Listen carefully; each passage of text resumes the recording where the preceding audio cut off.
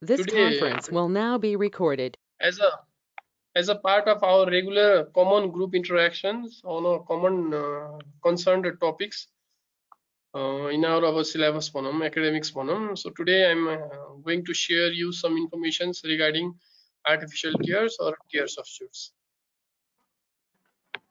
So any questions त्यस्तो केही लागेको छ? So I'll go with English as well as Nepali. So any issues or anything that you have in your mind, either you can put it in a chat box or you can directly unmute yourself and question you can ask the questions right? So first ma'am, before going on to artificial tears, let's discuss something about a tear film. As we all know that tear film is a layer that lies above the cornea, so it is a trilaminar structures as we can see in the pictures. So the cornea को epithelium छ, epithelium को माथि चाहिँ एउटा सानो superficial part of epithelium मा चाहिँ microvilli हरु हुन्छ. So before that microvilli there is a mucin layer. Then अब that mucin त्यो जुन microvilli छ mucin cornea को epithelium actually they are hydrophobic in nature. So अब वाटर कम्पोनेन्टलाई चाहिँ कर्नियामा स्टेबल भएर रहनको लागि चाहिँ द्याट म्युसिनले चाहिँ it acts as a transition between a hydrophobic epithelial layer of cornea and hydrophobic epithelial layer of cornea and water layer. After the mucin, in front of the mucin layer there is a aqueous layer अनि त्योभन्दा माथि चाहिँ lipid layer. So actually that again to discuss precorneal tear film is a trilaminar structures. अब thickness को कुरा गर्ने हो भनेदेखि चाहिँ the central aqueous layer is about 70 to 71 micrometer in thick. So lipid layer 0.1 micrometer thick र mucin layer is very thin. So lipid layer, अलिकति lipid layer let's discuss basic सबै कुरा सबै layer को लागि चाहिँ अलिकति basic discussions गर्दाखेरि चाहिँ. So coming to lipid layer, it is secreted by, as we can see in the pictures, it is secreted by tarsal meibomian glands. अनि also accessory sebaceous gland of Jay's. So basically lipid layer is secreted by two glands, meibomian glands. This one vertically row we can see in the pictures. And the next is the Zeiss.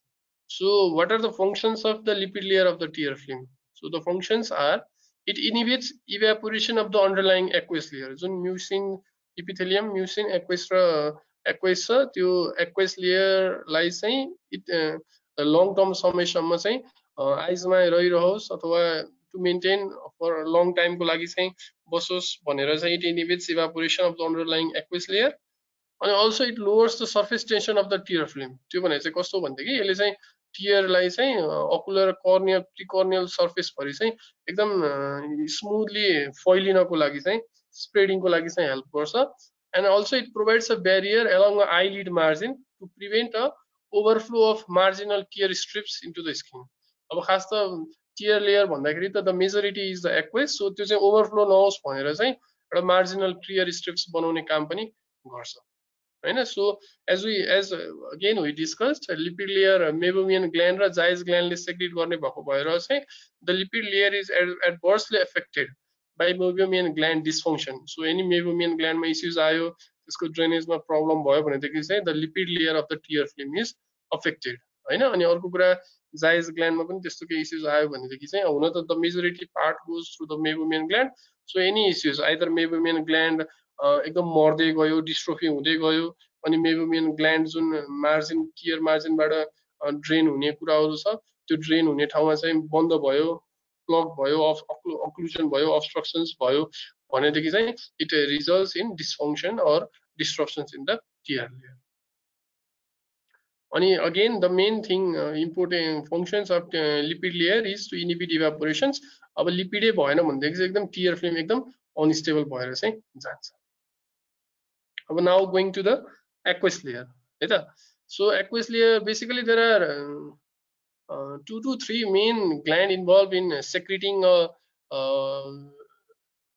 aqueous layer of the tear film एउटा चाहिँ lacrimal gland, as you can see in the pictures माथिपट्टि छ lacrimal gland अनि त्यसपछि accessory gland of Krauss ring हैन. So कस्तो हुन्छ भने tear secretion मा चाहिँ there are basically two things. One is basal secretion and the another one is reflex secretions. Basal secretions भनेको चाहिँ हामी यतिकै बसिरहेछौँ हाम्रो आइजमा आँसु आइरहेछ एनीथिङ आइजमा aqueous layer फर्म भइरहेछ. So that function चाहिँ क्राउज ग्ल्यान्डले गर्छ. तर अब हाम्रो बडी आइजमा फरेन बडी पर्यो त्यसपछि सो फरेन बडी पर्यो अरु केही कुराहरु पनि पर्यो भनेदेखि चाहिँ जुन रिफ्लेक्स ल्याक्रिमेसन भनेर भन्छ फरेन बडी पर्यो इन्फेक्सन्स भयो कुनै इन्फ्लामेसन्स अकुलर इन्फ्लामेसन्स भयो कुनै किसिमको इश्यूज भयो भनेदेखि चाहिँ त्यस्तो कन्डिसनमा चाहिँ द ल्याक्रिमल ग्ल्यान्डले चाहिँ reflex secretion गर्छ. So if we are in normal conditions the basal secretions gland of Krauss ले चाहिँ aqueous component measure मा उ गर्छ अनि reflex मा चाहिँ the lacrimal glands acts. अब what are the functions of the aqueous layer भन्दाखेरि चाहिँ it allows access of water भन्ने बित्तिकै त्यसमा oxygen dissolve हुने भयो. So the main function are to allows access of atmospheric oxygen to the avascular corneal epithelium. एउटा the main function यो भयो अनि त्यसपछि चाहिँ it contains many अब antibacterial components हरु हुने भएको भएर चाहिँ provides some antibacterial protections for the eye अनि it provides a regular surface to allow optimal visual functions.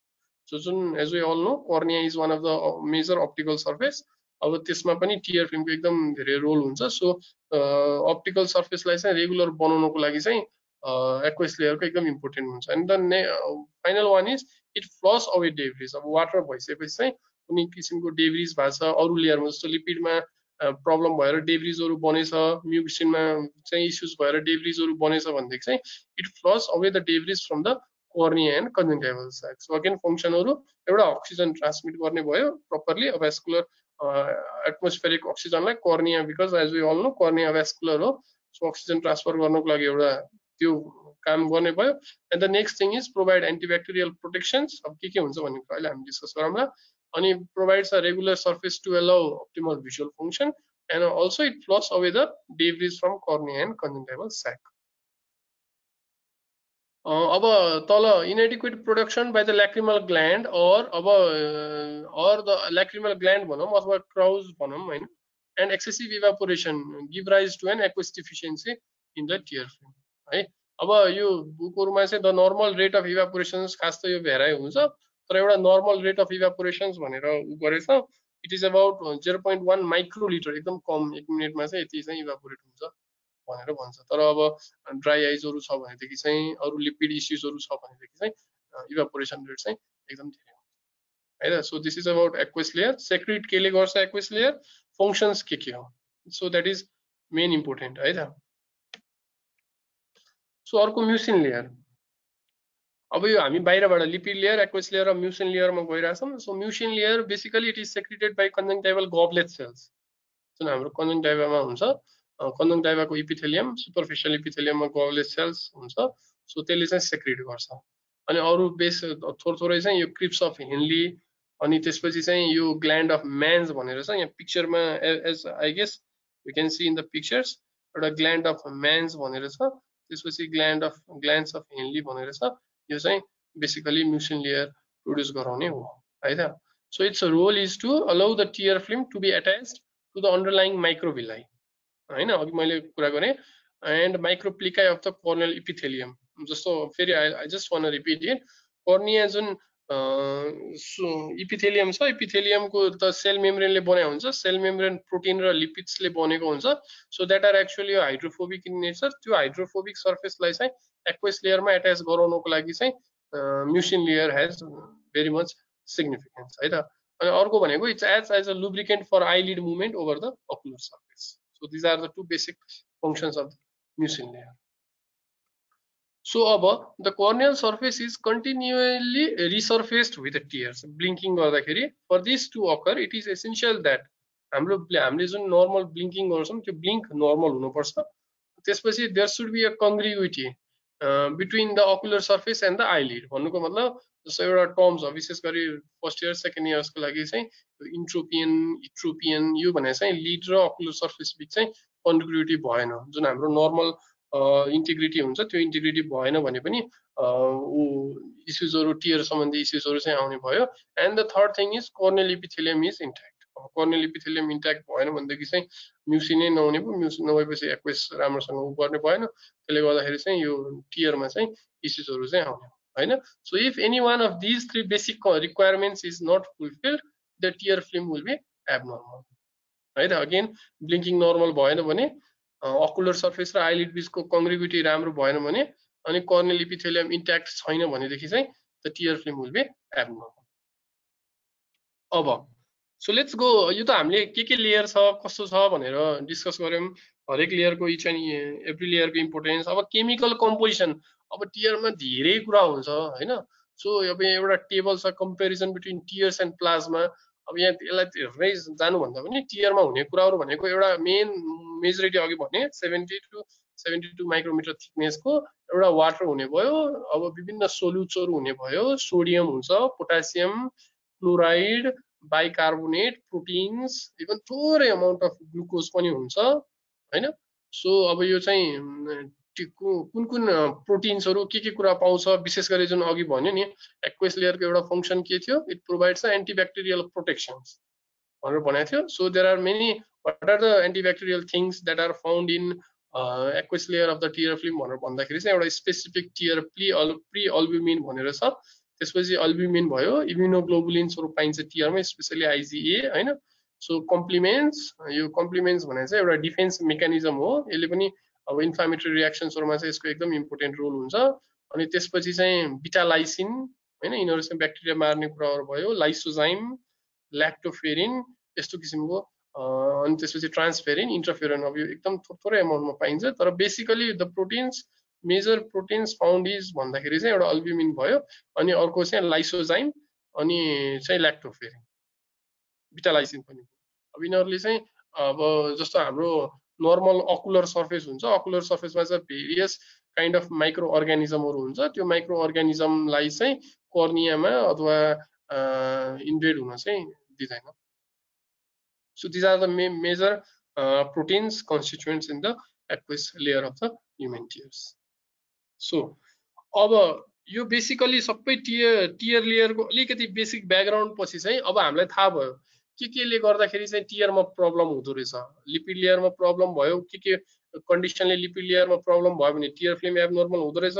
केले एक्वेसमा प्रब्लम भयो भने यस्तो हुँदो रहेछ र म्युसिनमा प्रब्लम भयो भन्ने कुराहरू चाहिँ थाहा भइसकेपछि अब हामीलाई कस्तो किसिमको टियर सब्स्टिट्युट चाहिन्छ त so what is the ideal properties of the tier substitute भनेर भन्दाखेरि चाहिँ अब टियर सब्स्टिट्युट भनेर त इट इज एन आर्टिफिसियल बाहिरको कम्पोनेन्ट्सहरू ऊ भएको भएर so it should work like a normal tears अनि अर्को चाहिँ अप्टिकल क्ल्यारिटी जुन एक्वेस लेयरले राम्रोसँग हामीलाई रिफ्र्याक्सन अथवा उको लागि अप्टिकल क्ल्यारिटी प्रोभाइड गर्छ it should not alter a clarity of the यो कर्निया भनौँ टियर फिल्मको लेयर होइन अनि अर्को चाहिँ the tier substitute should lower the surface tension of the tier film भन्नुको मतलब एकदम चाँडो स्प्रेड होस् एक ठाउँमा हाल्यो अथवा ऊ भयो भनेदेखि चाहिँ त्यही ठाउँमा लङ टर्म नबसिकन पनि लोवर सर्फेस टेन्सन होस् ताकि थोरै ड्रप्स अथवा एक ड्रप्स हाल्दाखेरि पनि पुरै युनिफर्मली चाहिँ टियर फिल्ममा चाहिँ अथवा हाम्रो प्री कर्नियल टियर फिल्ममा चाहिँ स्प्रेड होस् अनि अर्को चाहिँ it should firms hydrophilic layer अनि इन्हान्स द टियर भोल्युम अनि अर्को कुरा चाहिँ जुन अब टियर सब्स्टिट्युट बाहिरबाट ड्रप्स हालिसकेपछि जुन हाम्रो there are many proteins that are available in our tier film त्यो टियर प्रोटिनसम्म चाहिँ रियाक्ट नगरोस् कुनै पनि किसिमको नगरोस् and also it should not alter a lipid layer so these are the ideal properties of the tier सब्स्टिट्युट्स so let's go to the types so what are the different types of artificial tears that are available so basically artificial tears has been divided can be I'll say it's a practice based so the artificial tears has been classified into 4 groups basic groups euta autologous serum the first one is called autologous serum and the second one is called artificial tear eye drops and the third one is in the form of ointments and the fourth one is in the form of inserts again the first one is autologous serum the second one is artificial eye drops and the third one is ointment, and the fourth one is insults. So we'll go to details of all these. So first one, let's go to the autologous serum.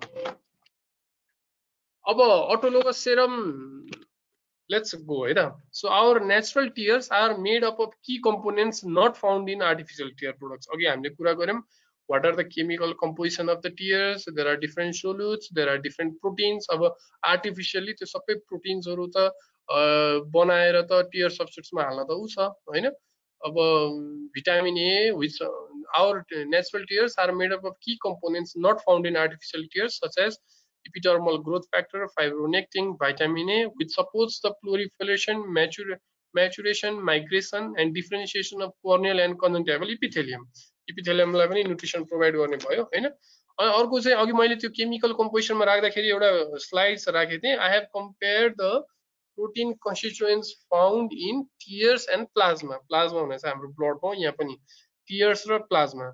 भन्नुको मतलब यो chart किन मैले अघि देखाएको थिएँ भनेदेखि why I have shown this is the constituents tears मा पाउने constituents पनि हाम्रो blood मा चाहिँ पाइन्छ हैन. So what is the main principle of autologous serum is अब जुन हाम्रो blood plasma लाई नै tear को रूपमा चाहिँ युज गर्ने. अनि we also know that serum contains IgG, lysozyme अरु विभिन्न bacteriostatic properties भएको चाहिँ प्रोटिन्सहरु पाउने भएको भएर चाहिँ autologous serum अथवा यसको चाहिँ has been used as a tear को चाहिँ substitute को रूपमा चाहिँ युज गरिएको छ. सो अब यो कसरी उ गरिन्छ भनेर भन्दाखेरि चाहिँ बेसिकली यसमा चाहिँ we use a 18 gauge needle हैन. अनि त्यसपछि चाहिँ approximately 40 ml of blood is collected into 6 8.5 cc blood tubes. And त्यसपछि the collected blood is set aside. Blood निकाल्यो, blood निकालिसकेपछि चाहिँ the collected blood is set aside to clot for 2 hours at room temperature. अनि त्यसपछि centrifuge गर्यो. पहिला blood collect गर्यो 40 ml जति, त्यसपछि चाहिँ clot गर्यो, clot गरिसकेपछि चाहिँ centrifuge गर्यो हैन 10 मिनेट सम्मको लागि. अनि त्यसपछि चाहिँ centrifuge गरिसकेपछि चाहिँ the serum is filtered through एउटा सानो फिल्टर ले चाहिँ फिल्टर गरिन्छ. अनि त्यसपछि चाहिँ द फिल्ट्रेसन अब सबै चीज भएको भएर चाहिँ filtration is perform to remove of fibrin stands. अनि त्यसपछि चाहिँ each 8.5 cc tubes of blood helps about 4 ml of serum यसरी चाहिँ निकालिन्छ. सो 40 ml blood ले चाहिँ about 24 ml को चाहिँ tear substitute चाहिँ हामीले एक्सट्र्याक्ट गर्न चाहिँ सक्छौं. सो यसरी चाहिँ बेसिकली autologous serum चाहिँ फर्मेन्टेड गरेर चाहिँ बनाइन्छ. सो अब यो बेसिकली कसलाई युज गरिन्छ भनेर भन्दाखेरि चाहिँ एकदम एक्सटेन्सिभ ड्राई आइज भएको पेशेन्ट, अनि त्यसपछि चाहिँ अब जसलाई एकदम हुन्छ नि अब अहिले हामी डिस्कस गर्छौं. सो यसरी चाहिँ उ गर्छौं भन्ने किसिमको कुराहरु चाहिँ. सो अगेन है त autologous serum यो अब ब्लड र प्लाज्मामा सेम कम्पोजिसन हुने भएको भएर चाहिँ our blood is used as an अब भनौं न substrate to extract a tear film. So एउटाबाट चाहिँ भएर चाहिँ हुने. अब यसको एउटा डिसएडभान्टेज चाहिँ के हो भन्देखि यसमा प्रिजर्भेटिभहरु खास त्यस्तो केही हुँदैन हैन. सो जसलाई एकदम फ्रिक्वेन्टली ड्रप्स हाल्नु पर्ने हुन्छ, सिभियर केमिकल इन्जुरी भएको केसेस, एकदम कर्नियल अल्सरै भएको केसेसहरुलाई पनि हैन. सो त्यस्तो केसहरुलाई चाहिँ जसलाई फ्रिक्वेन्टली ड्रप्स हाल्नु पर्छ त्यस्तोको लागि चाहिँ autologous serum. अनि एकदम हिल कर्नियामा एकदम प्रब्लम छ अनि हिलै भइरा छैन, जुन टियर सब्स्टिट्युट हाल्दाखेरि पनि पेशेन्ट कम्फर्टेबलै छैन, एकदम हिल नै छैन भनेदेखि चाहिँ यो autologous serum चाहिँ विल प्रिपेयर. यो चाहिँ हाम्रो यहाँ आई सेन्टरमा पनि बनाउँछ. विशेष गरी कर्निया क्लिनिकमा आएको पेशेन्टलाई चाहिँ एकदम सिभियर ड्राई आई छ भनेदेखि ल्याबमा गएर autologous ब्लड निकालेर autologous serum बनाएर अनि बट्टामा हालेर चाहिँ अनि पठाइदिन्छ. So this was all about autologous serum. अब after autologous serum artificial eye drops हैन. अब यो त हामीले कति लेख्यौं होला, कति के गर्यौं होला. So what are the basic ingredients? Let's say ingredients. Ingredients के हो त artificial tears को चाहिँ भन्दाखेरि एउटा solvents water हुन्छ हैन. अनि त्यसपछि चाहिँ the main active ingredients of artificial tear drops is water soluble polymers. त्यसपछि viscosity enhance गर्नको लागि चाहिँ पोलिमरको concentration 0.5 0.1 त्यसरी concentration चाहिँ is differ. And And another major component is a preservative that helps in prevention of contamination. So artificial tears basically के हुन्छ, the one is solvent, the second one is active ingredients that are actually a water soluble polymers. And the viscosity of the tear substitute or artificial eye drops depends upon the concentration of the polymers or the concentration of the active ingredients. And the next one is the preservatives. So apart from these major एउटा यतापट्टिको sections मा भएको भन्दा, there are other things also that are sometimes or incorporated मा चाहिँ balanced tonicity, जसमा चाहिँ sodium potassium क्लोराइड्सहरु चाहिँ हालिन्छ, जसले चाहिँ pH हरु मेन्टेन गर्नको लागि हेल्प गर्छ, pH अनि सोलुटको कन्सन्ट्रेसनहरुको लागि चाहिँ अस्मोटिक प्रेसरहरु चाहिँ मिलाउनको लागि चाहिँ विभिन्न inorganic electrolytes are placed. And the next one is buffers, sodium carbonate, कहीं सोडियम बोरेटहरु युज गरिन्छ, जसले चाहिँ टियरको pH लेभल, आर्टिफिशियल टियर्स ड्रप्सको चाहिँ pH मेन्टेन गर्छ. And the next one is एकदम थोरै कम्पोनेन्ट्समा चाहिँ एन्टिअक्सिडेन्ट पनि राखिन्छ अनि फस्फोलिपिड्सहरु पनि राखिएको हुन्छ कुनै कुनैमा. So the major components are the solvents, water, active ingredients which are water soluble polymers, अनि viscosity मा चाहिँ polymer को concentration र preservatives use गरिन्छ, कुनै कुनैमा चाहिँ salts, pH measure को balanced गर्नको लागि चाहिँ buffers हरु चाहिँ use गरिन्छ. So these are basic components of the teardrop. So you each and everything चाहिँ will go in detail. So अब यति भइसकेपछि चाहिँ यो एउटा FDA छ. FDA भनेको चाहिँ as we all know यो US FDA हो. FDA भनेको food and drug administration. US FDA ले चाहिँ यो आर्टिफिशियल टियर्सहरुमा चाहिँ के हुनुपर्छ भनेर एउटा गाइडलाइन जस्तो दिएको छ खास. The first one components is called अप्थाल्मिक एस्ट्रिन्जेन्ट भनेर भन्छ. अनि त्यसपछि चाहिँ यसले चाहिँ हाउ डज इट एक्ट्स भनेर भन्दाखेरि चाहिँ अब इट प्रिसिपिटेट्स प्रोटिन, अनि जसले गर्दाखेरि चाहिँ it helps to clear mucus from the जुन डेब्रिजहरु हुन्छ त्यो चाहिँ क्लियर गर्नको लागि हेल्प गर्छ. अनि the second one is called अप्थाल्मिक डिम्युल्सेन्ट. डिम्युल्सेन्ट भनेको चाहिँ जुन हामीले यो एक्टिभ इन्ग्रेडिएन्ट्समा पोलिमर भनेर भनेको छ, वाटर सोलुबल पोलिमर्स, एक्चुअली यसको टेक्निकल नेम हो. And agent usually a water soluble polymer. Actually it is applied topically to the eye to protect and lubricate the mucous membranes, and it should have inactive ingredients and preservatives. अब एस्ट्रिन्जेन्ट्स, डिम्युल्सेन्ट, inactive ingredients र प्रिजर्भेटिभ्स यही कुराहरु नै हो. के हुनुपर्छ भनेर चाहिँ के हुन्छ बेसिक आर्टिफिशियल टियर्समा भनेर चाहिँ यहाँ डिस्कस भयो, र यो एफडीए ले चाहिँ एउटा टियर सब्स्टिट्युट्समा के हुनुपर्छ भनेर एउटा गाइडलाइन दिएको. जस्तो यहाँ एउटा पिक्चर छ, राइट साइडको picture you can C in the laser pointer. एउटा एक्टिभ इन्ग्रेडिएन्ट्स भनेर हुन्छ, अनि इनएक्टिभ इन्ग्रेडिएन्ट्स भनेर हुन्छ, अनि त्यसपछि प्रिजर्भेटिभ भनेर हुन्छ. Let's go. एक्टिभ इन्ग्रेडिएन्ट्समा चाहिँ यो पार्टिकुलर आर्टिफिशियल आइ ड्रप्समा चाहिँ कार्बोक्सी मिथाइल सेलुलोज सोडियम रहेछ. अनि इनएक्टिभ इन्ग्रेडिएन्ट्समा चाहिँ प्युरिफाइड वाटर भनेर सल्भेन्ट हो. अनि यहाँ रहेछ यो बोरिक एसिड रहेछ. बोरिक एसिड भनेको चाहिँ अघि I just told these are the बफरिङ agent. यसले पीएच ब्यालेन्स गर्छ artificial टियर्सको. And the next one is sodium chloride, potassium chloride, calcium. यो चाहिँ सोल्युट्सहरु हो हैन, टु अस्मोटिक प्रेसर मेन्टेन गर्नको लागि. And also may contents hydrochloric acid or sodium hydroxide to adjust pH.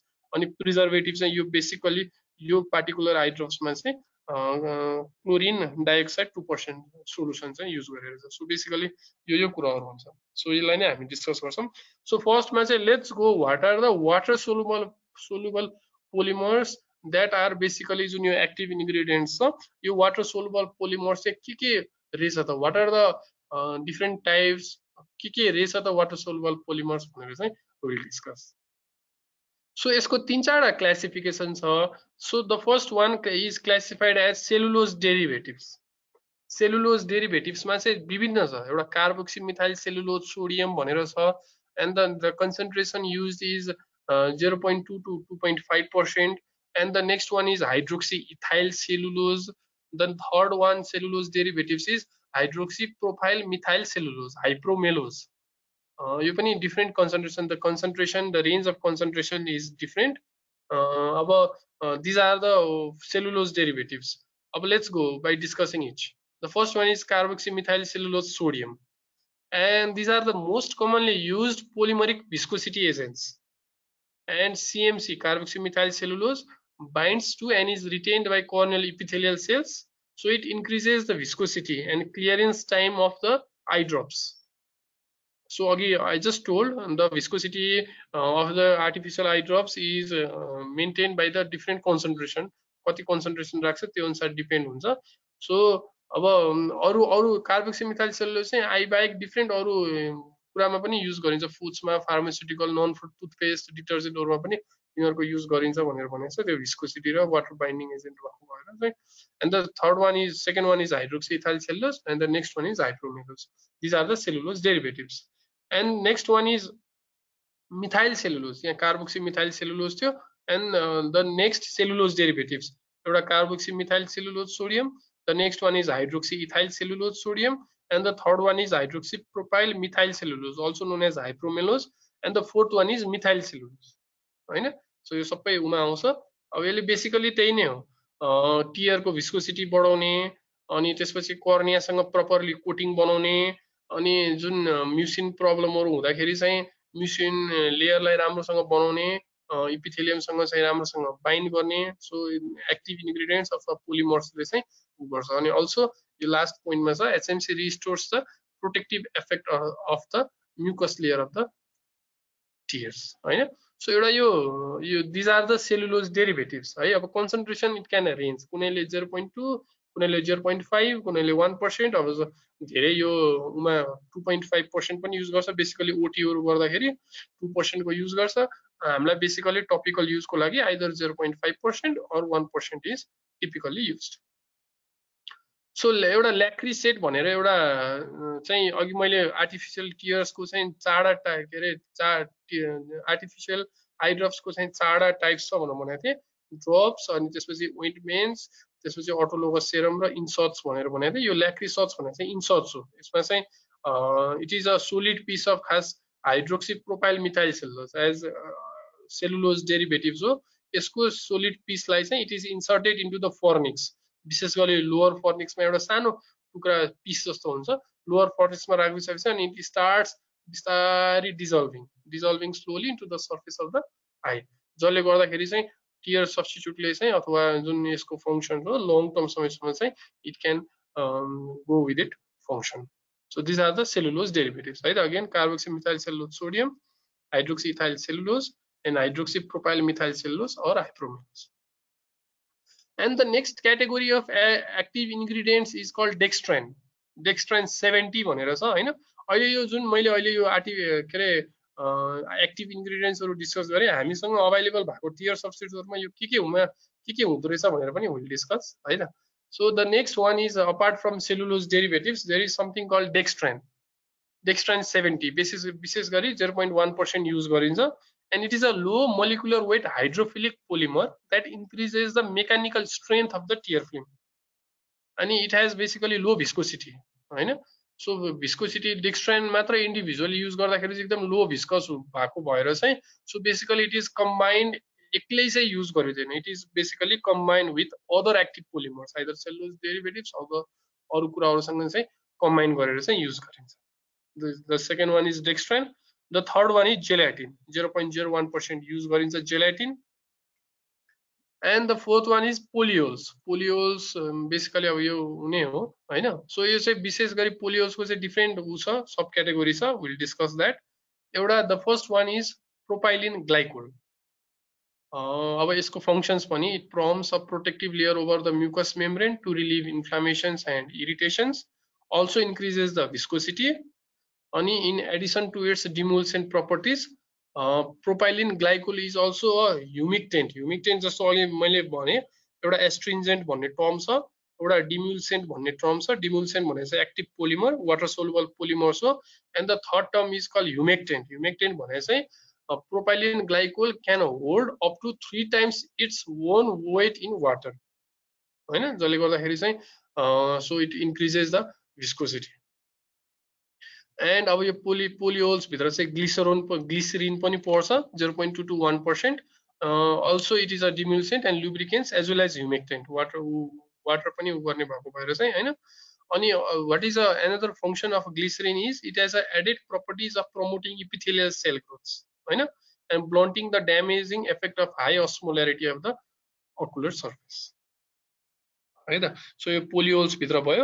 एउटा propylene glycol, the next one is glycerin, अनि अर्को छ पोलिइथाइलिन ग्लाइकोल PEG भनेर भन्छ PEG 300 अनि PEG 400 भनेर चाहिँ बेसिकली चारवटा मोलिक्युल्स छ पोलियोल्स भित्र चाहिँ हैन सो पोलियोल्स 400 चाहिँ त्यही डिमुल्सेन्ट हो it firms a protective layer over a mucous membrane to relive इन्फ्लामेसन्स and preserve ocular surface environment अनि high molecular weight polymers that mimics म्युसिन्स and acts to lubricate protect and provide viscosity to the I drops है त so basically cellulose derivatives भयो अब यो सबैले त्यसरी नै विशेष गरी धेरैको चाहिँ एउटा एक्वेस लेयरलाई स्ट्रेन गराउने अनि त्यसपछि चाहिँ म्युकस लेयरलाई स्ट्रेन गराउने भन्ने किसिमको उहरू छ अगेन सेलुलोज डेरिभेटिभ्स भयो डेक्स्ट्रान भयो जेलाटिन भयो र पोलियोल्स भयो पोलियोल्स भित्र चाहिँ there are basically four things एउटा प्रोपाइलिन ग्लाइकोल ग्लिसरिन PEG 300 भनेर कम्पोनेन्ट एउटा पोलिमर्स छ and the next one is PEG 400 भनेर छ है त अनि अर्को भनेको पोलिजर्बेट अनि पोलिभिनाइल अल्कोहल पनि यो पोलियोल्स भित्रै पर्छ अनि again it louvers the viscosity of the सोलुसन्स अनि PBA is found mainly in older artificial tier preference एउटा त्यो हामीसँग अहिले नर्मली मार्केटमा अभाइलेबल हुने टियर सब्स्टिट्युट्समा चाहिँ एउटामा पोलिभिनाइल अल्कोहल छ विल डिस्कस द्याट अनि अर्को चाहिँ पोभिडोन पनि युज गरिन्छ एज एन एक्टिभ इन्ग्रेडियन्ट अब बेसिकली यो पोलिभिनाइल अल्कोहल अनि त्यसपछि पोभिडोनले चाहिँ लिपिड लेयरलाई जस्तो छ पोभिडोनमा it is a lipid that इन्टिग्रेट्स with the existing oil layer of the tier film थिकनिङ to reduce it's evaporation जस्तो अहिले डिस्कस गर्यो नि एक्टिभ इन्ग्रेडियन्ट्सहरुमा चाहिँ सेलुलोज डेरिभेटिभ्सले बेसिकली एक्वेस कम्पोनेन्टहरु चाहिँ राम्रो बनाउने भयो त्यसपछि यिनीहरुले चाहिँ यो जुन पोलियोल्स छ पोलियोल्सले चाहिँ एक्वेसको साथसाथै म्युसिन लेयर पनि राम्रो बनाउने भयो यो विशेष गरी PEG 300 PEG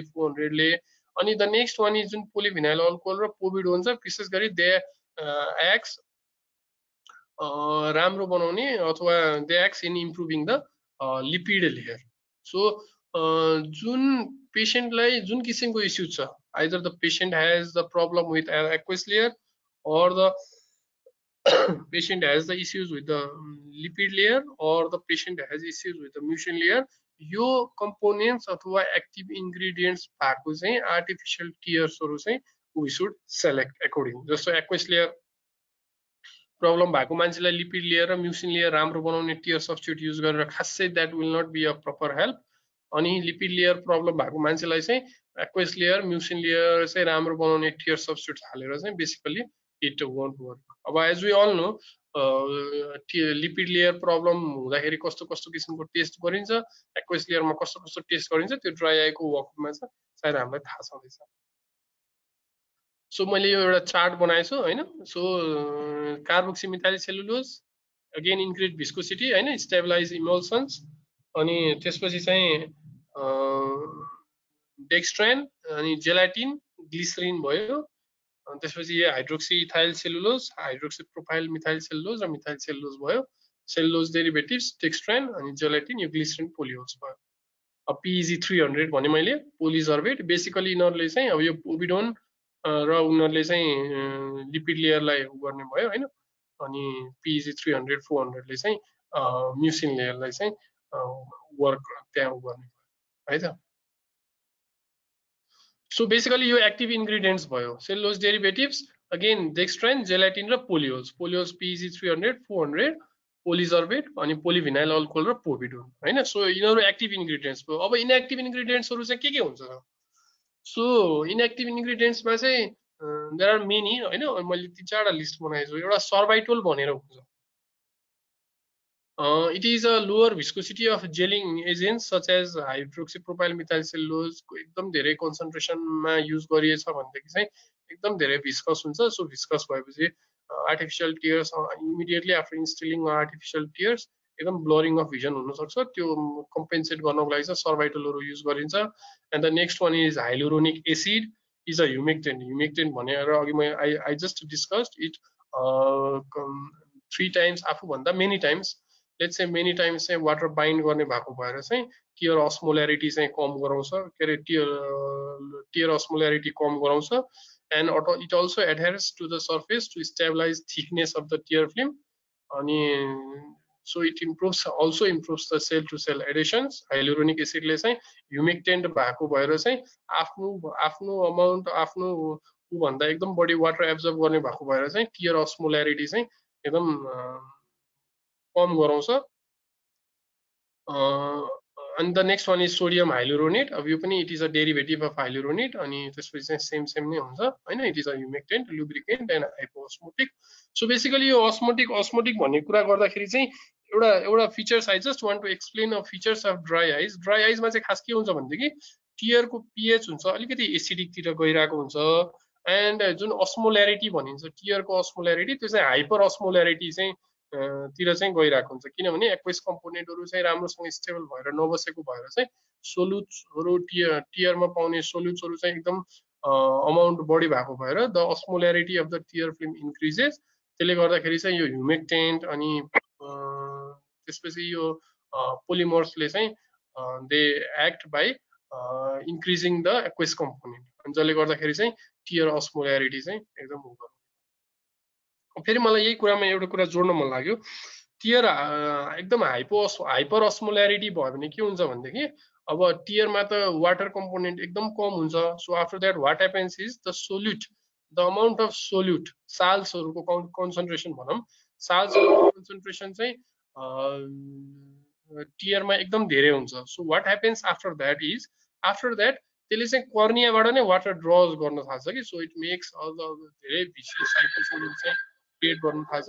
सो टियर सब्स्टिट्युटमा चाहिँ one of the basic ingredients अथवा basic the main functions or the basic role of the tear substitute is also to lower the tear osmolarity जसले गर्दाखेरि चाहिँ सोल्युट्स राम्रोसँग डिजल्भ होस् र पछि उता कर्नियाबाट चाहिँ इश्यूज नआओस् भन्ने हिसाबले.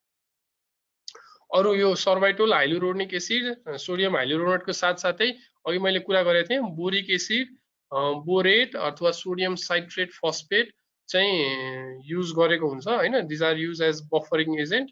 So buffer system use to obtain pH for the artificial tears that is healthy and comfortable for the I हैन. सो नर्मल pH चाहिँ 7.5 हुन्छ. अब त्यही अनुसार एडजस्ट गरिदिन्छ pH एडजस्ट गरिदिन्छ boric एसिडले and other salts calcium chloride magnesium chloride potassium chloride zinc chloride sodium अब विभिन्न साल्ट्सहरु चाहिँ the electrolytes are added to maintain or lower tear osmolarity as high tear osmolarity products pulls water from the epithelial cells interfering with the metabolism. And some of the added electrolytes are also important for corneal epithelial metabolisms and some electrolytes are a part of buffer system. Basically यो calcium chloride magnesium chloride or potassium chloride buffering को लागि चाहिँ use गर्छ अनि त्यही tier अस्मोल्यारिटी pH level विशेष गरी साल्ट्सहरु चाहिँ टियर अस्मोल्यारिटी चाहिँ गर्छ. अघि मैले भने हाई अस्मोल्यारिटी भयो भनेदेखि चाहिँ it pools a water from epithelial cells र कर्नियल मेटाबोलिजमलाई चाहिँ प्रब्लम चाहिँ टियरमा भइराछ तर कर्नियाको मेटाबोलिजमलाई चाहिँ लाई पनि प्रब्लम गर्न सक्छ भन्ने हिसाबले चाहिँ यो कुराहरु चाहिँ एडिट गरिएको हुन्छ in tier सब्स्टिट्युट्स. So after active ingredients inactive ingredients अब लेट्स गो टु द प्रिजर्भेटिभ्स हैन. अब इनएक्टिभमा के भयो भन्ने कुरा again I just want to talk. एउटा सर्बाइटोल भयो अनि हाइलुरोनिक एसिड हाइलुरोनेट त्यसपछि बोरिक एसिड बफरिङको लागि अनि त्यसपछि विभिन्न साल्ट्सहरु दे इलेक्ट्रोलाइटिक कन्सन्ट्रेसनहरु चाहिँ अस्मोल्यारिटी इलेक्ट्रोलाइट्सहरु चाहिँ अस्मोल्यारिटिक कन्सन्ट्रेसन चाहिँ नर्मल रेन्जमा राख्नको लागि चाहिँ युज गरिन्छ. So the next ingredients विशेष गरी that are used in artificial tears are preservatives हैन. So preservatives चाहिँ these are the components of the artificial tears that may cause harm to the eye. So अघि active ingredients चाहिँ inactive ingredients ले चाहिँ राम्रो गर्न खोजे पनि these may cause preservatives may cause a harm to the eyes किनभने यो आइज लाई भन्दा पनि जुन हामीले फर्मुलेसन गर्यौं आर्टिफिशियल टियर्स को त्यो आर्टिफिशियल टियर्स फर्मुलेट गरेर प्रिजर्भेसन गर्नको लागि चाहिँ राख्ने भएको कुरा भएको भएर it is important in eye drops because they prevent bacterial growth and subsequent infection of the drops. And basically there are three main type of preservatives. We'll discuss all these.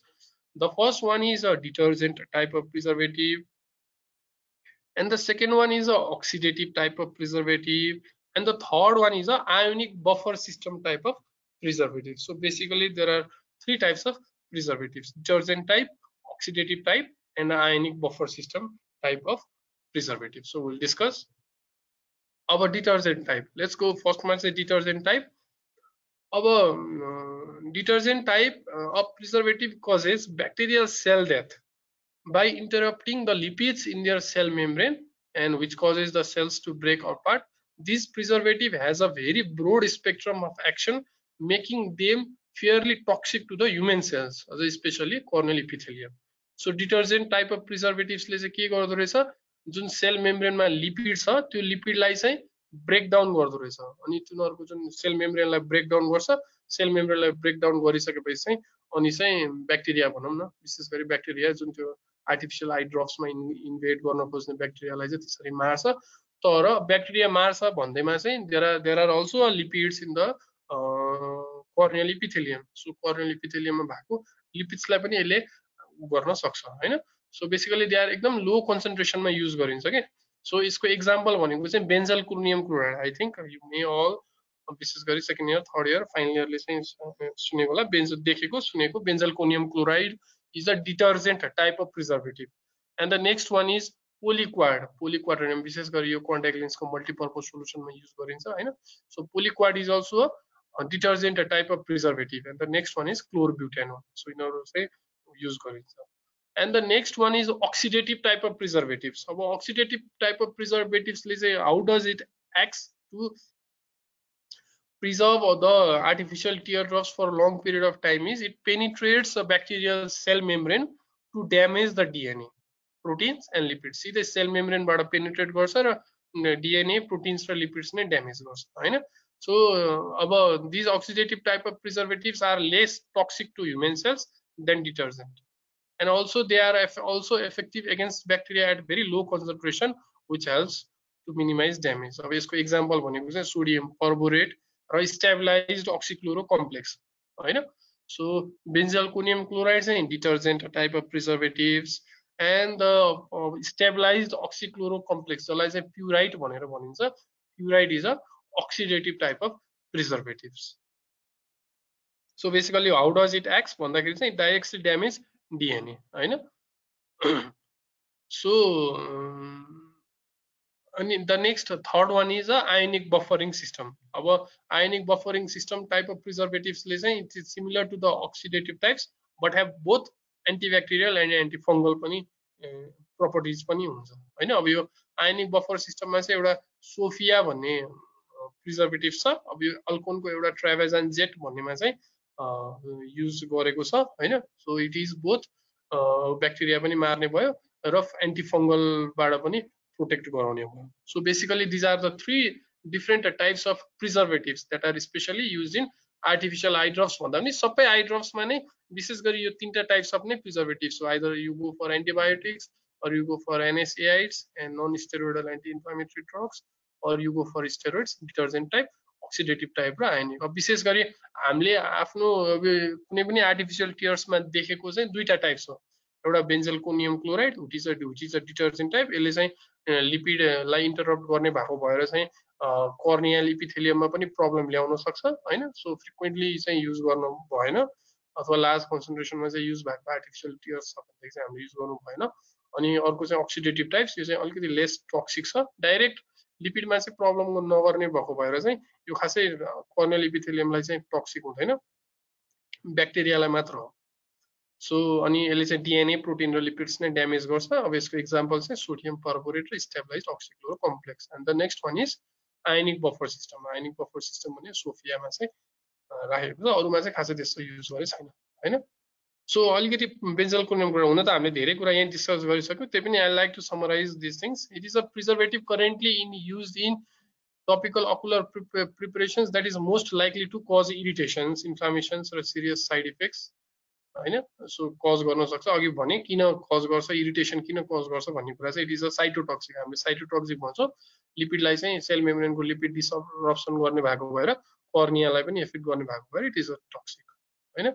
So this detergent, यो this is a detergent type of preservative, is a quaternary ammonium क्याटाइनिक surfactant and that has a very long shelf life and is very effective against a broad range of organisms. Also it increases the penetration of the drugs. Unfortunately BAK disrupts the tight junction between human cells and accelerates the desquamation of epithelium, त्यही कुरा भयो। अनि also it promotes apoptosis as lower concentration and necrosis at the higher concentration.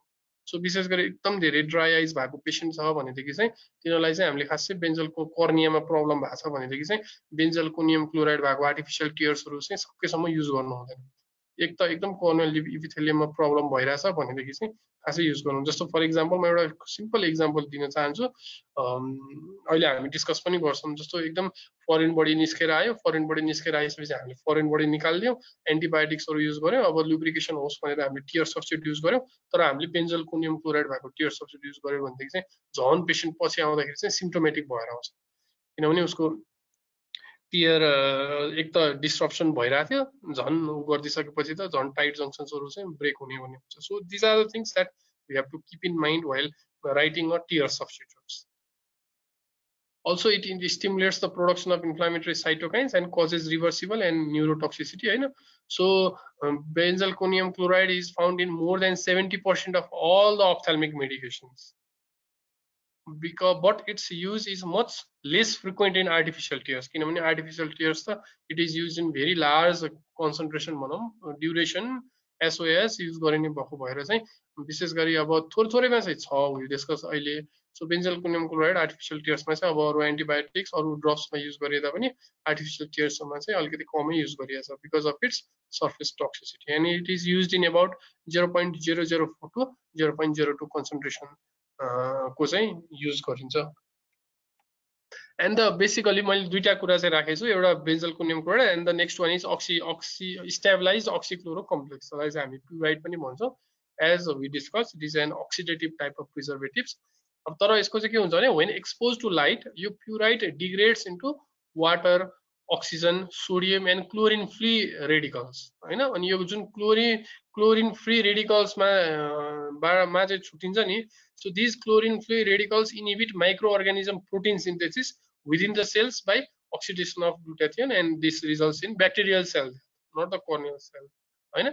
So also it is basically effective, usually used in low concentrations, and also it has antibacterial, antifungal and थोरै अलिकति antiviral DNA मा पनि protein synthesis मा नि problem गर्ने भएको भएर चाहिँ अलिकति antiviral भाइरसहरूलाई पनि इन्भेड हुन दिँदैन ड्रग्समा भन्ने कुराहरू हो। अब तर बेसिकली यसले कसरी काम गर्छ भनेर भन्दाखेरि चाहिँ it when expose to light it degrades into water, oxygen, अनि नामै छ स्टेबलाइज्ड अक्सिक्लोरो कम्प्लेक्स भनेर सोडियम र क्लोरिन फ्री रेडिकल्स। अब क्लोरिन फ्री रेडिकल्सले चाहिँ अनि चाहिँ प्रोटिन सिन्थेसिसमा प्रब्लम गर्ने, that results in the bacterial sale death. अब धेरै छ stabilised अक्सिक्लोरो complex. An example of artificial tears that contents प्युराइड is a refresh tears हैन। सो यो कुराहरू सबै एक्टिभ इन्ग्रेडियन्ट्स, त्यसपछि इनएक्टिभ इन्ग्रेडियन्ट्स के हुन्छ, प्रिजर्भेटिभ के हुन्छ भनेर डिस्कस गरिसकेपछि what I have done is I have sort out a list of artificial tears that are available to us हैन। धेरै जसो मोर देन 80% भन्छु, मोर देन 80% टियर सब्स्टिट्युटहरू चाहिँ I have categorise. So let's see है त, हामीले देखेको फ्रिक्वेन्टली युज गरेको आर्टिफिसियल टियर्सहरूमा चाहिँ के एक्टिभ इन्ग्रेडियन्ट्स रहेछ, इनएक्टिभ के रहेछ, र प्रिजर्भेटिभ्स अथवा त्यो बाहेक एडेड कुराहरू चाहिँ के रहेछ भनेर चाहिँ लेट्स सी है त। सो अब हेर है त, the first one I have kept is due drop है। ड्यू ड्रपमा चाहिँ basically the composition of due drop is पोभिडोन iodine in a concentration of 0.6% and पोलिभिनाइल alcohol 1.4%. So can anyone tell me पोभिडोन iodine पोलिभिनाइल अल्कोहलले चाहिँ कुन layer टियरको लेयरलाई चाहिँ राम्रो बनाउन अथवा help गर्छ भनेर can anyone share with me either in a chat or उ गरे हुन्छ ल।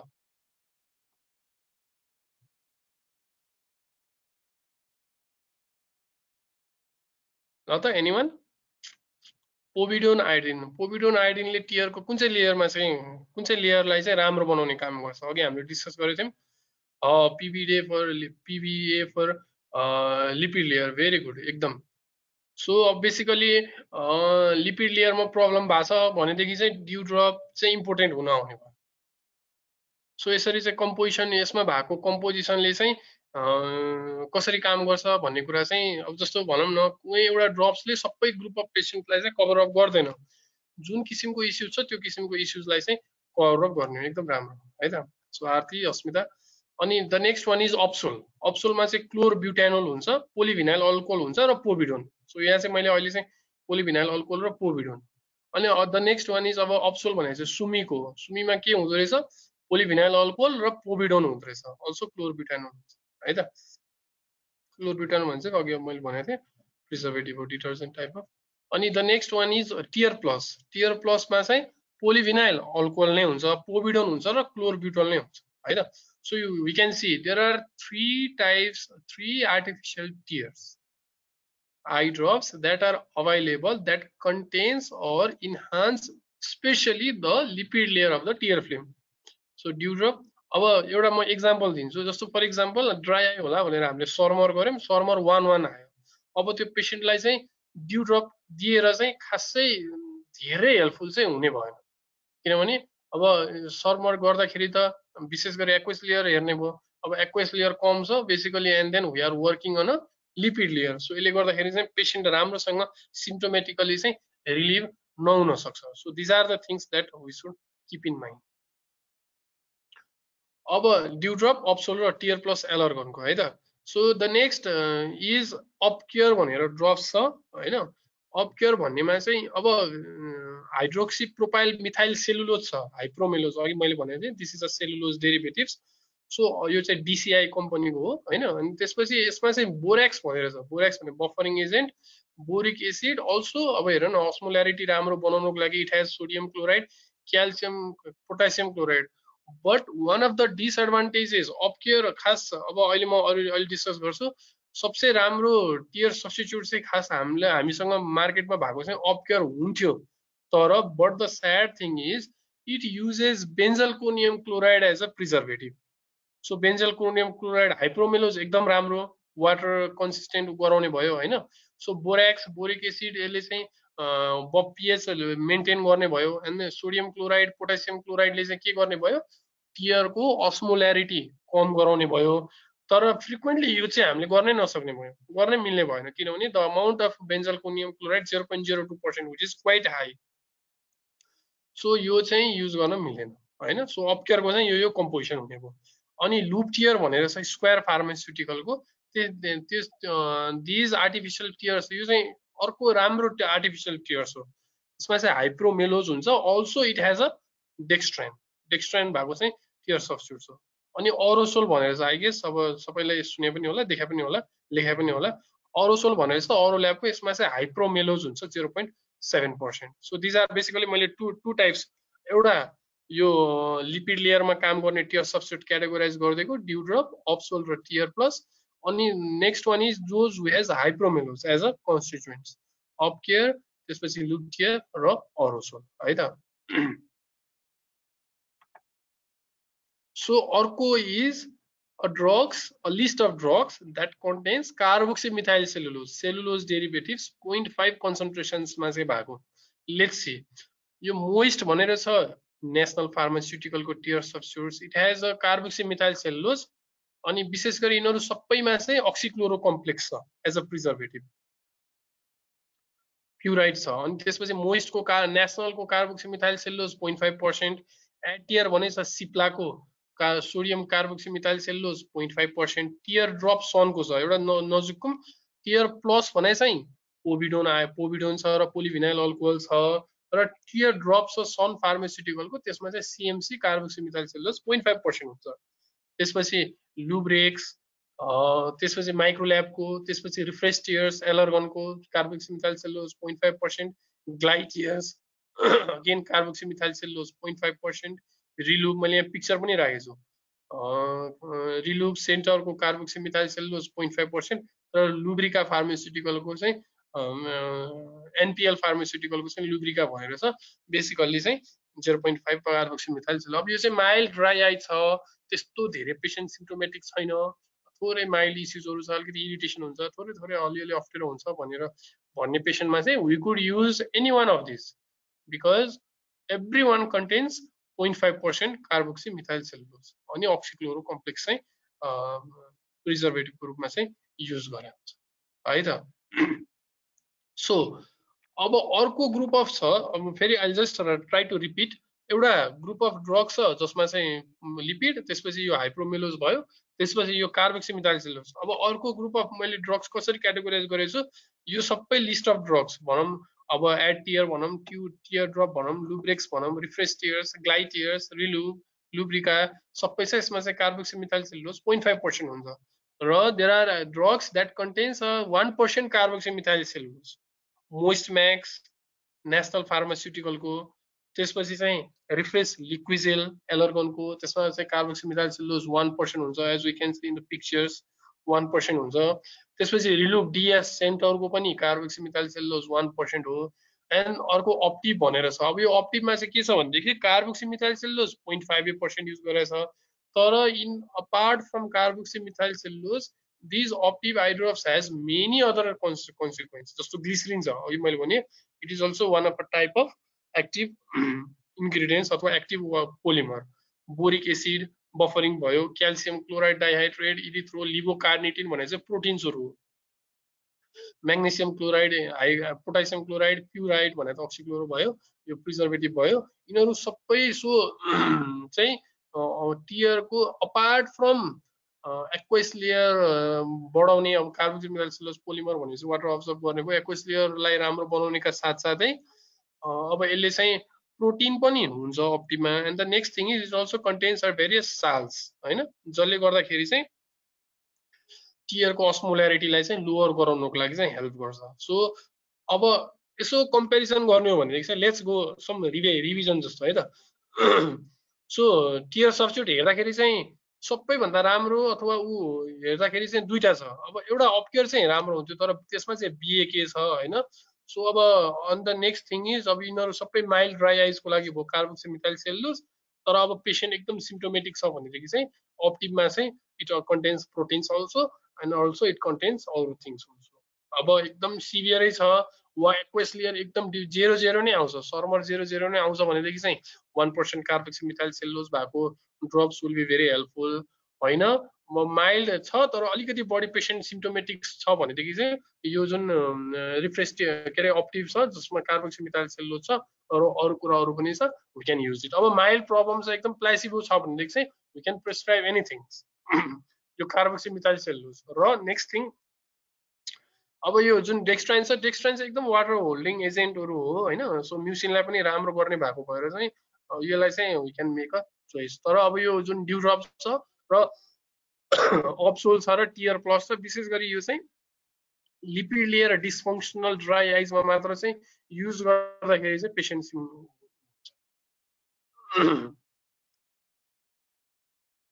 सो यो मैले पिक्चर्स राखेको होइन, यस्तो यस्तो यस्तो यस्तो ऊ छ भनेर भइहाल्यो, यो भइहाल्यो होइन।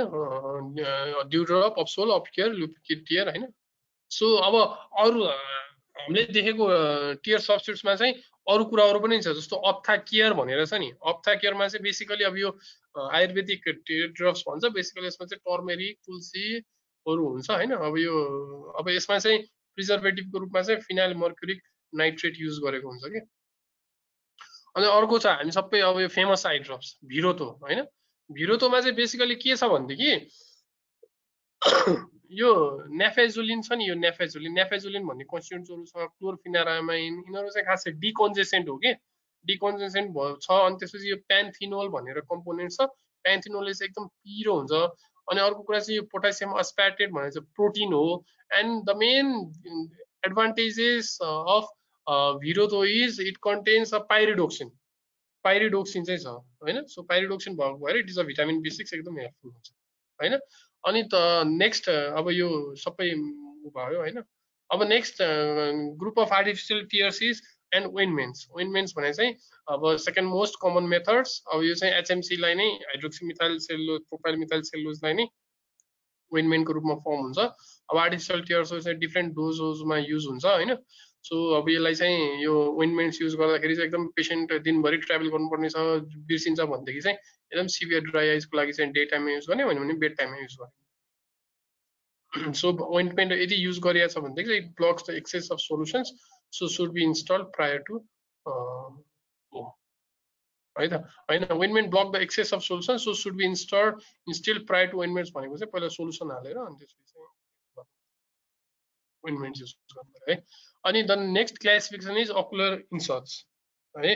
अकुलर इन्सर्ट्स भनेको चाहिँ अगेन अघि मैले कुरा गरेको थिएँ, HPMC युज गरिन्छ त्यसपछि चाहिँ एउटा सानो उ जस्तो हुन्छ अनि पछि लङ टर्म समयसम्म इन्फेरियर कन्जङ्क्टिभल कल्डेसेक्समा हाल्यो स्याकमा हाल्यो अनि it इम्बाइब्स fluids and swells latter imbibe fluids and swells हैन अनि it starts डिजल्भिङ within 68 hours releasing polymers to the outer surface so basically अब अटोलोगस सेरम आर्टिफिसियल टियर र ऊ कुराहरू चाहिँ यसरी चाहिँ there are different types of artificial tears अब कुन युज गर्ने के युज गर्ने विच टु डिसाइड माइल्ड छ भनेदेखि चाहिँ 0.5% हाइड्रोक्सी सिएमसी एचपिएमसी युज गरिनु भयो मोडरेट छ भनेदेखि चाहिँ पोलियोल्स हैन सिभियर छ भने 1% कार्बोक्सी मिथाइल सेलुलोज अथवा combination of different tier drops अथवा टोटल्ली प्रिजर्भेटिभ फ्री अथवा ओइन्टमेन्ट र जेल्समा पनि हामी जान सक्छौँ है त so this is all about the tier सब्स्टिट्युट्स है सो एनी क्वेसन छ भनेदेखि चाहिँ यु क्यान पुट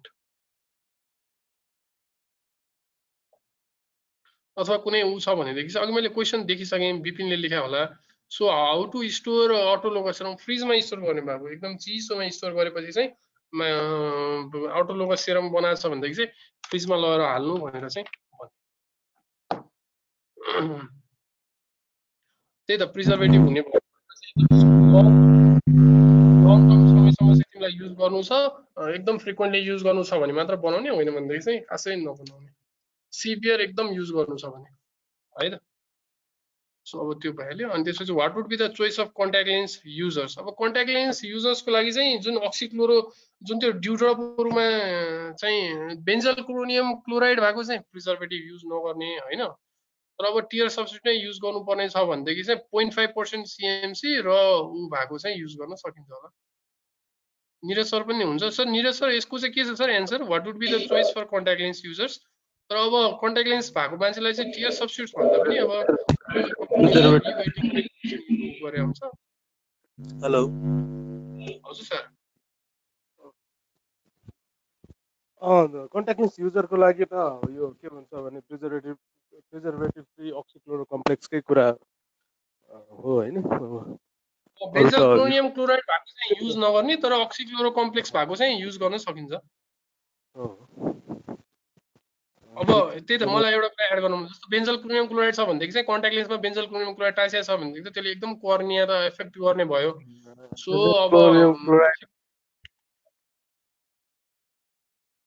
हजुर सर कन्टिन्यू गर्नु क्लोरियम क्लोराइड र तिम्रो के भन्छ मल्टिपल युजको लागि त्यसै पनि सही होइन हैन कन्ट्याक्ट लेन्समा त झन् गर्नै भएन भन्ने कुरा हो हिरा एकदमै मैले एड गर्ने ठाउँ नै छोडेनौ तिमीले हैन धेरै राम्रो प्रेजेन्टेसन थियो हैन लामो पनि थियो हैन सो एटेन्डेन्समा अलिकति के छ भने सेसनमा भइसकेपछि if you are not coming हैन स्टुडेन्टहरुलाई के भन्छु भने you should at least have info it is like a class हैन र कोही आइरहेको छैन भने it should be as a pre notice हैन हिरा हजुर हजुर सर त्यही त अब को नआउने चाहिँ तर अब ग्रुपमा चाहिँ म आउन सक्दिनँ अथवा केही इस्यु छ भनेदेखि चाहिँ राख्दा भयो है एकदम हो एकदम त्यो चाहिँ एउटा त्यो चाहिँ कस्तो हुन्छ भने नेग्लेक्ट गरे जस्तो हुन्छ हैन because it takes a lot of effort हैन प्रेजेन्टेसन गरेर आउँछ and you feel demotivated when you don't find your students यो चाहिँ किनभने कोही आइरहेको छैन भने ही or C should have a reasons for that हैन सो फर्स्ट इयर बेसिकली यो प्रेजेन्टेसन चाहिँ फर्स्ट इयर अब थर्ड इयर सेकेन्ड इयरलाई त अलिकति रिभिजन जस्तो भयो so anything to ask first इयरको लागि केही नबुझेको अथवा फाइनल इयरको लागि विपिन अथवा अरू कोही anything to you people want to know sir क्लियरै छ सर त्यस्तो क्वेशनहरु त्यस्तो खासै छैन हेलो विपिन हजुर सर चितवनमा छौ तिमी हजुर सर चितवनमै छु सर मैले भनेको म सन्डेतिर एउटा लो भिजनको म्याग्निफिकेसनको क्लास लिन्छु होला हैन सन्डेतिर म स्याटरडे तिमीलाई कभर गर्छु अनि त्यसपछि ए हुन्छ सर अनि छ नि अप्थाल्मोलोजीको फ्याकल्टीहरुसँग नि कसैसँग कुरा गरेछौ केही जस्तो अस्ति सञ्जिता म्याम आउनु भएको थियो अरु कोही इन्ट्रेस्टेड हुनुहुन्थ्यो भने मिनिममसँग कुरा गर्ने एप्रोच गरिरहेको छु सर। अरूसँग चाहिँ अब गरेको छैन, अब गर्न सकिन्छ सर। ठिकै छ, होइन राम्रो भइरहेछ होइन, ठिकै छ। लकडाउनमा पनि र यो एउटा नयाँ मोडल पनि हो कि भोलि हामीले यसलाई बनाइराख्नुपर्छ। अस्ति हामीले के भन्छ भने नाउँतिरबाट पनि एउटा सानो त्यो गरिरहेको छौँ, त्यो मिलेर अब कसरी हुन्छ कम्बाइन्ड त्यस्ता कुराहरूमा पनि होइन। इन्टरनेसनली पनि कतिजनाहरू इन्टरनेसनल युनिभर्सिटीका टिचर्सहरू पनि इन्ट्रेस्टेड हुनुहुन्छ, उहाँहरूले टाइम दिनुभएको छ होइन। मेबी 1-2 हप्ता लाग्छ होला। हजुर सर। अनि त्यो पनि हाम्रो स्टुडेन्टको लागि हुन्छ र पछि गएर हामीले जस्तो यो एउटा अपर्च्युनिटी पनि हो कि like bringing them physically to you is quite expensive. अनलाइनबाट यदि कोही आउँछ भने त्यो चाहिँ एक्सपेन्स वाइज पनि एकदमै सही कुरा हो होइन। Can get to it's like encouraging क्या, किनभने यहाँको भेरियस पार्टमा कसरी अप्टोमेट्रिक प्र्याक्टिस भइरहेछ भन्ने कुरा छ। त्यसकारण यो चाहिँ बढिरहनु। अस्मिताले एउटा question सोधेछ, can you elaborate about अप्थाल्मिक एस्ट्रिन्जेन्ट again भनेर होइन। बेसिकली उमा विशेष गरी यो कस्मेटिक्सतिर चाहिँ एकदम धेरै युज हुन्छ क्या अस्मिता यो एस्ट्रिन्जेन्टहरू। र अब कुनैमा चाहिँ एउटा कम्पनी कुन चाहिँ कम्पनीको छ जिङ्क सल्फेट हालेर चाहिँ एकदम म्युसिन लेयरलाई चाहिँ उ गराउने भन्ने हिसाबको। तर यो हाम्रो अप्थाल्मिक युजलाई चाहिँ खासै धेरै युज गरेको छैन, त्यही भएर मैले यो कुराहरू चाहिँ नराखेको होला। यो कस्मेटिक यो स्किनतिर होइन, अरू कुराहरू चाहिँ तिर चाहिँ एकदम जिङ्क सल्फेट युज गर्छ। आईमा चाहिँ एउटा यो जिङ्क सल्फेट एकदम कम कन्सन्ट्रेसनको 0.25 कन्सन्ट्रेसनको चाहिँ युज गरेछ है। अब बेसिकली यसले के गर्छ भनेदेखि अब म्युसिन लेयरले त उ गर्छ नि त, हाम्रो हाइड्रोफोबिकलाई हाइड्रोफिलिकमा कन्भर्ट गर्छ। सो अब कम्युनेन्टाइबल गब्लेट सेल्स भएको भएर त्यो आफै एक म्युसिन भनेकै हो होइन। अनि अब एकदम धेरै डेब्रिजहरू बसेछ उ गरेछ भनेदेखि चाहिँ त्यसलाई रिमुभ गराउने काम चाहिँ गर्छ कि यसले।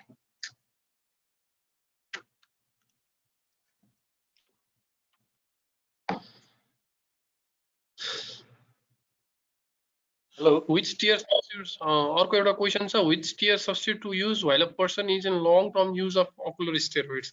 अब ocular steroids सँग नै tier substitute कम्बाइन नै गर्नुपर्छ भन्ने चाहिँ छैन खास होइन। तर कस्तो हुन्छ भनेदेखि there are conditions in which ocular steroids पनि र यो पनि tier substitute पनि युज गर्नुपर्ने हुन्छ, जस्तो केस होइन। अनि अर्को भाइरल इस्युज केराटाइटिसहरूको केस, स्ट्रोमल केराटाइटिसहरूको केसमा युज गरेछ भनेदेखि चाहिँ अब मेन अगेन अकुलर स्टेरोइडसँग नै रिलेट गर्नुपर्छ भन्ने छैन। द मेन थिङ इज कर्नियालाई चाहिँ इस्युज हुनु भएन होइन। सो बेन्जल क्लोनियम क्लोराइड भएको चाहिँ सकेसम्म युज नगर्ने, बिकज हामीले कुरा गरिहाल्यौँ it is an साइटोटक्सिक in nature. So विशेष गरी अक्सिक्लोराइड के अरे अक्सिक्लोरो कम्प्लेक्स प्रिजर्भेटिभ भएको र साथसाथै अब अर्को पर्पोज के हो भनेदेखि तिम्रो purpose you have to your main aim is to increase the कि तर अब to maintain a normal integrity भन्ने हो।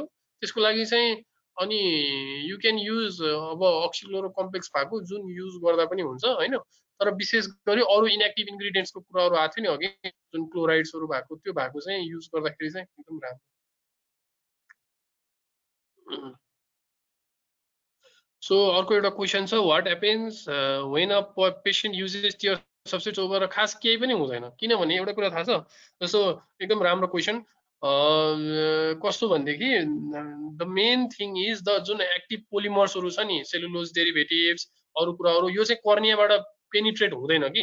खास this remains in ocular surface. जस्तो एन्टिबायोटिक्समा भयो अरू कुराहरूमा भयो भनेदेखि चाहिँ they penetrate the cornea. So long term use गर्दाखेरि चाहिँ प्रब्लम ल्याउँछ कि भन्ने कुरा भयो होइन। तर अब आर्टिफिसियल टियर सब्स्टिट्युट्सहरू चाहिँ लङ टर्म युज गर्दाखेरि चाहिँ युज हुँदैन। त्यही अघिकै कुरा, बेन्जल क्लोनियम क्लोराइड युज गऱ्यो भने त्यसको साइड इफेक्ट्स आउन सक्छ, नभए चाहिँ अरूको चाहिँ साइड इफेक्ट आउँदैन। अनि अर्को एउटा के साइड इफेक्ट हुनसक्छ भनेदेखि पेसेन्टले एकदम फ्रिक्वेन्टली युज गर्यो भनेदेखि चाहिँ ब्लरिङहरू क्या। जस्तो अब टियरमै एकदम भिस्कोसिटी भयो, एकदम भिस्कस आई ड्रप्स युज गरेछ, त्यस्तो युज गरेछ भनेदेखि चाहिँ एकदम ब्लरिङहरू चाहिँ इन्टरमिडिएट ब्लरिङहरू चाहिँ भन्छ, तैपनि ब्लिङ्किङ गर्दा गर्दा चाहिँ नर्मल हुन्छ। तर लङ टर्म समयसम्म युज गर्दाखेरि चाहिँ खासै प्रब्लम चाहिँ पर्दैन। तर एउटा कुरा चाहिँ प्रिजर्भेटिभ के युज गरेछ, पेसेन्टले कुन प्रिजर्भ, जस्तो ड्युड्रप भएको होइन, अनि अब अपकेयरहरू त्यसरी चाहिँ पेसेन्टले लङ टर्म युज गरेछ भनेदेखि चाहिँ नगरिदिने। Tier substitute long term use गर्दाखेरि चाहिँ खासै के फरक पर्दैन। अब अर्को कुरा फ्रिक्वेन्सी पनि आउँछ कि, जस्तो मैले दिनदिनै बेलुका बेलुका सुत्ने बेलामा हाल्छु, भनौँ न अब रिफ्रेस टियर्स हाल्छु अथवा आइट टियर हाल्छु, केही पनि प्रब्लमै छैन।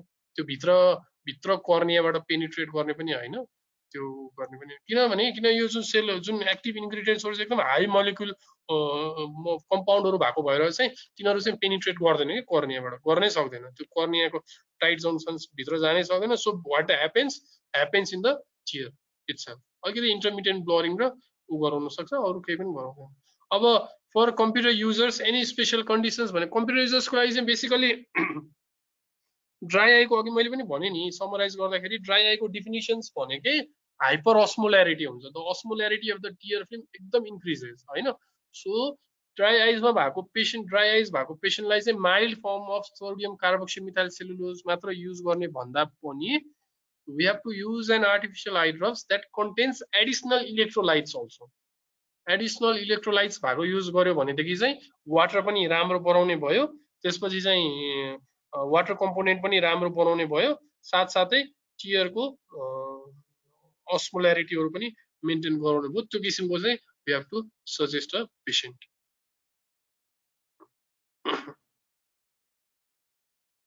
सर त्यो कम्प्युटर युजर्सहरुको लागि चाहिँ सर स्पेशली अब त्यो लिपिडमा फोकस गर्ने कि सर एक्वेस बढाउनमा फोकस गर्ने कि सर कि हैन, अब त्यो चाहिँ यस्तो हुन्छ बाबु, त्यसमा चाहिँ तिमीले पहिला त एक्जामिनेसन गर्नु पर्यो नि त हैन।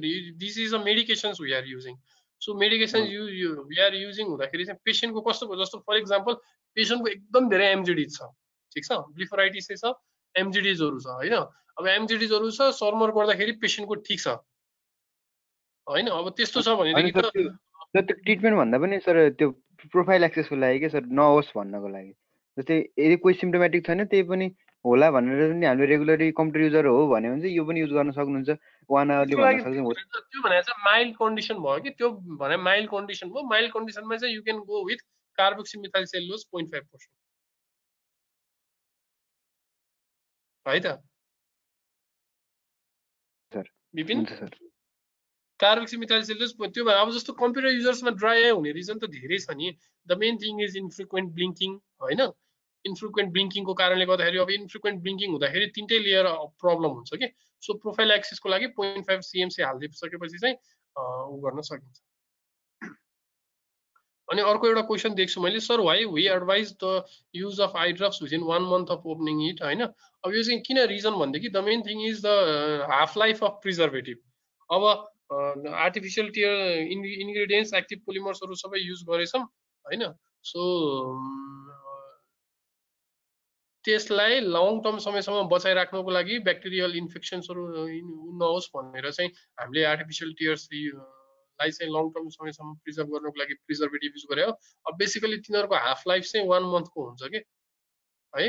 अब एक्ज्याक्ट यति नै हुन्छ भन्ने चाहिँ छैन, 1 महिना भन्दा 1 महिना उता युज गरे पनि हुन्छ, तर प्लस माइनस 5 डेज राखियो भनेदेखि चाहिँ त्यो भन्दा उता चाहिँ प्रिजर्भेटिभले चाहिँ खासै आफ्नो इफेक्ट देखाउन सक्दैन।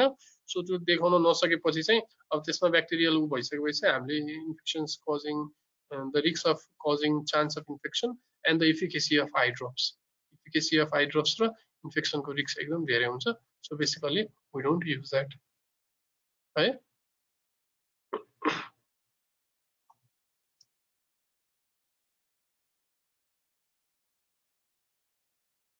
ल ठीक छ, any other 1 minute close.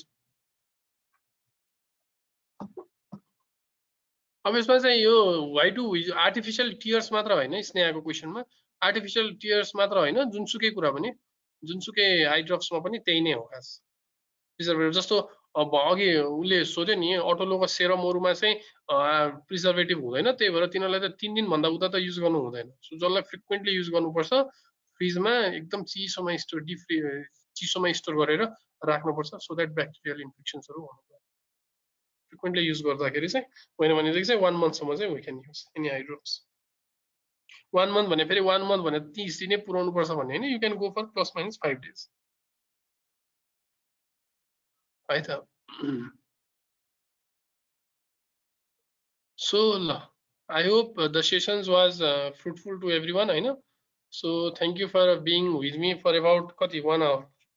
So thank you 1.5 घण्टा जस्तो हुने भएछ। So thank you for being with me for 1.5 hour। Maybe I will go with it next sessions, एउटा अर्को सेसन्स पनि लिन्छु म इन कमिङ विक अथवा त्यो भन्दा पछिको विक हैन। So I am trying to discuss अर्को मैले नेक्स्ट सेसन्स प्लान गरेको चाहिँ अम्ब्लायोपियाको एउटा इन्ट्रोडक्टरी सेसन्स जस्तो राखौँ भनेर सबैलाई हुने गरी फर्स्ट इयरदेखि फाइनल इयरलाई सबैलाई हुने गरी एउटा अम्ब्लायोपियाको सेसन्स राखौँ भन्ने हिसाबले I was trying to go with that maybe next week अथवा त्योभन्दा अर्को नेक्स्ट विक चाहिँ विल गो विथ द्याट है त। सो निरज सर हजुरले सन्डे यही कमिङ सन्डे नै म त्यही स्याटरडे खबर गर्छु, त्यसले बनाउनु पनि पर्छ होइन। कमिङ सन्डे नै लिने विचार गरिरहेको छु। हेरौँ या सन्डे या मन्डे हुनसक्छ, बिचमा कुनै अर्को मान्छे आएन भने, यदि कोही जस्तो अप्थाल्मोलोजिस्टहरू कोही फ्याकल्टीले टाइम दिन्छ भने। So Vipin you there? हजुर सर सुनिरहेको छु सर। ल ल हुन्छ ल लेट्स है त। So thank you everybody for participating. Hira sir एकदम धेरै धन्यवाद सर यो क्लासको लागि।